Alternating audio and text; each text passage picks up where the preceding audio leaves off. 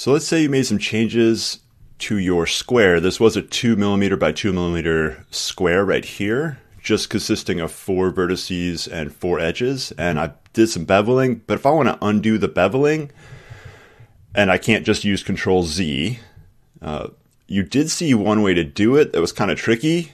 What I'm going to do is show you another way. You can highlight, again, I'm in edit mode and I'm selected vertices.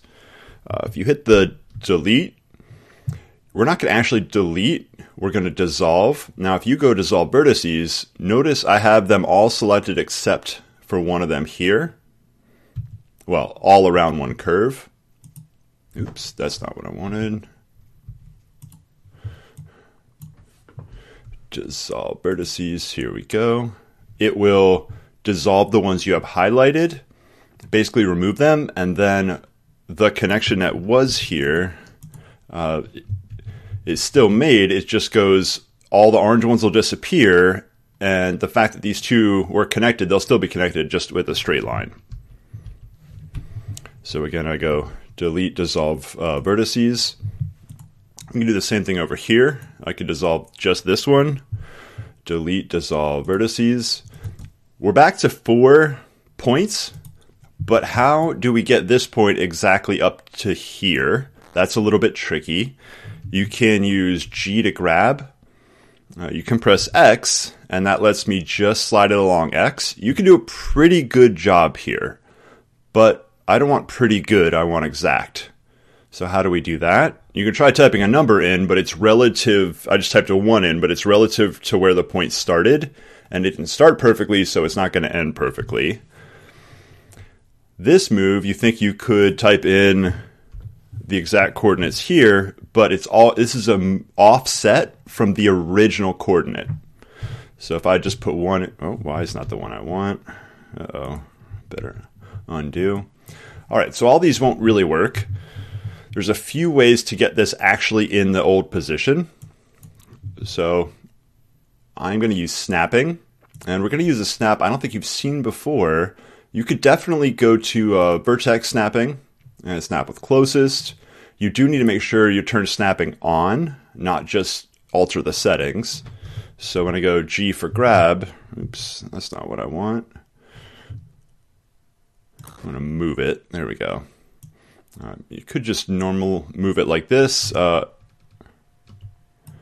my snapping is not working? I'm worried we have too many vertices.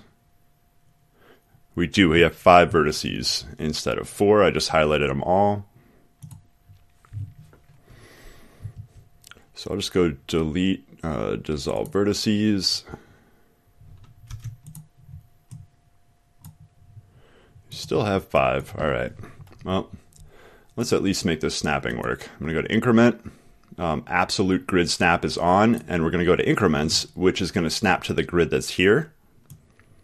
And if you see this point, I have another issue that I'll deal with. Let me just drop it right there for now. And I can delete this one. Now this I just want to delete. And so I hit the delete key, and I'm going to go to vertices. It also deletes the any attached edges or faces. There was one edge attached. All right, now I could finally move it to where I want. I still have that grid snapping on. And now I can actually move it to the original position. And same settings, I can move this one over exactly where I want it to be. And now I'm back to my original square without using some of the methods described in the video. And you can use this grid snapping whenever you need to. Now you would have a problem if, turn it off, if you weren't exactly snapped into coordinates, you would have a problem. But there's still another way to fix that. So let me go ahead and put that one back. You could take any of these and snap them to the origin. Oops, I turned snapping off. So I could snap any of these to the origin. So I'm going to move. Now there's actually 2 vertices on top of each other here, and that's fine. Just keep that in mind.